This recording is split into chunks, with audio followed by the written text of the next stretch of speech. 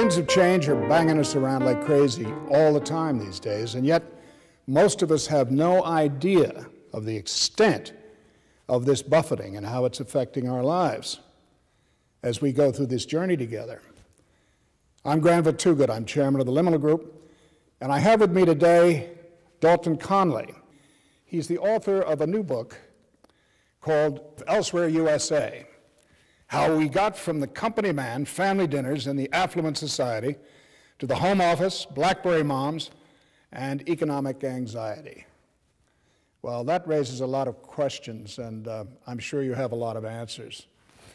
I love this book. I thought it was a great book. I had fun reading it. I think you did a terrific job of taking us out of the academic sphere and bringing it into the lap of the common man, and I include myself there. So I had a great time reading this, and I learned a lot. I found it so full of stuff, I hardly know where to begin.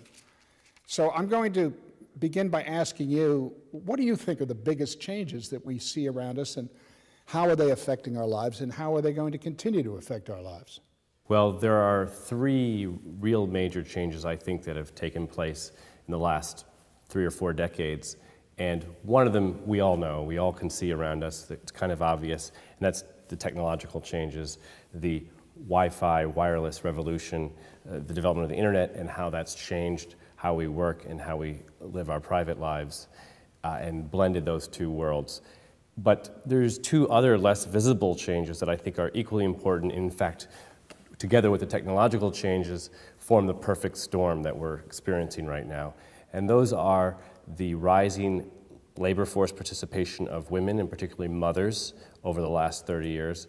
And secondly, rising economic inequality at the top, where all the rise in the inequality has been since 1970. Well, let's look at the inequality of income. Can you tell us in very simply what that means to all of us? Well, most of us, when we think of inequality, economic inequality, we think of the rich getting richer and the poor getting poorer. But over recent history in the United States, that's not what has happened, actually. If you break out inequality, the spread of incomes across the American population, into 2 halves, the middle class to the bottom and the middle class to the top, you find that over the last 3 or 4 decades, the ratio from the middle to the poor has been stable. There has not been a rise in inequality at the bottom half. The poor have not been getting poorer. But what's happened is that if you stand at the middle and look up, we see withering heights. It's been getting steeper and steeper and more spread out.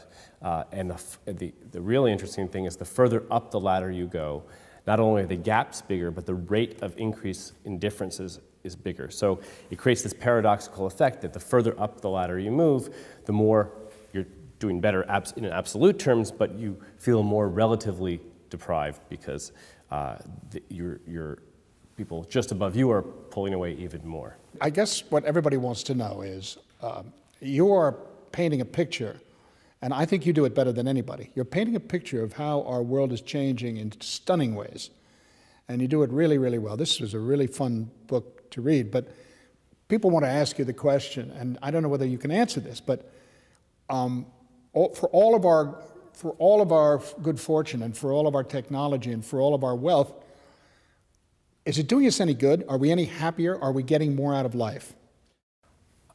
That's, I guess, the $64th question. Who knows, yeah. I would say that if we learn to manage these things, they can enrich our lives. Do you have any thoughts of how to manage them? I do. I think that the companies, in particular, that don't try to enforce the old modernist boundaries, that enforce FaceTime, enforce bans on personal use of the internet at work and so forth, enforce a kind of notion of when work begins and when work ends, and instead invest in their human resources, to their capital, their human capital, so to speak, to make work as unwork-like as possible. And I point in the book to Google as the consistently, of course, it's the quintessential, the absolute best example of what the new economy looks like, but also of a new HR strategy. They spend an enormous amount of money literally making their Googleplex, as they call their headquarters, into giant playroom, a romper room,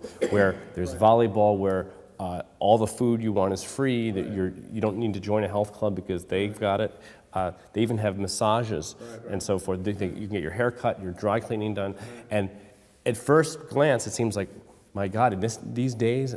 the ultimate company town of the 19th century. It's a lot more pleasant than working in a coal mining company town, but essentially, it's still the same thing. It costs them a lot of money up front, but what do they get out of that? They get productivity. Would you rather spend the money to give your programmer a free lunch, or and then they work another couple hours so that you get a lot done?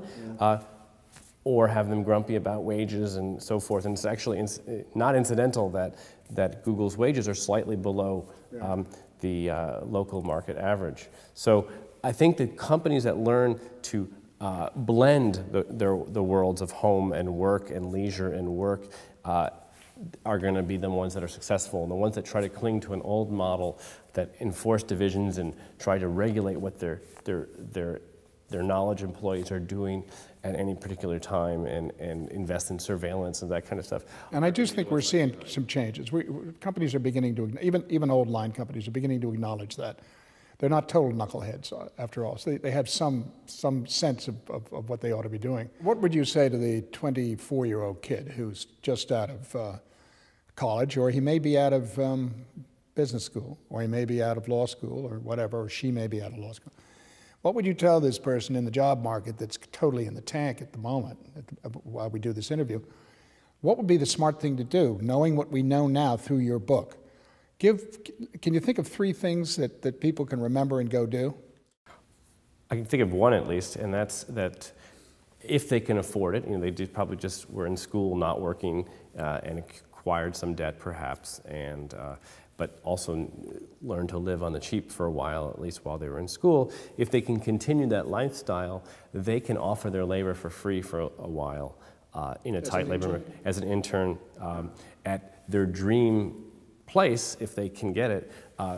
It's a win-win situation for their putative employer, where they get free labor and an enthusiastic person, and they get the skills, and they're enhancing their resume, their human capital for the long run, for when things turn around. I like to think of myself as an individual, and I would like to posit that it's very real. There's a very real possibility that individualism can, if we choose to have it so, continue to exist in a very real sense in our personal lives. You can put the BlackBerry down, you can take a walk, you can say no to the twittering, and you can just ignore the phone when it rings or whatever's going on. You don't have to do any of this stuff. And I grieve if we've lost the American individual ideal, because I think part of our future depends on being able to have some of that left, don't you? I don't know. I commend you to your ability to put down your BlackBerry and concentrate on the people around you. Don't be misled. I'm a crackberry addict. Yeah. You and I grew up in a pre-digital era. We grew up in an ethic of individualism, yet we're confronted with this world of multiple constant data streams. The younger generation, digital natives as they're called, or Generation Y, who knows how it's going to turn out for them, because they're in the midst of this flow. They don't have that. You can't go backpack through South America or Europe and be out of touch anymore.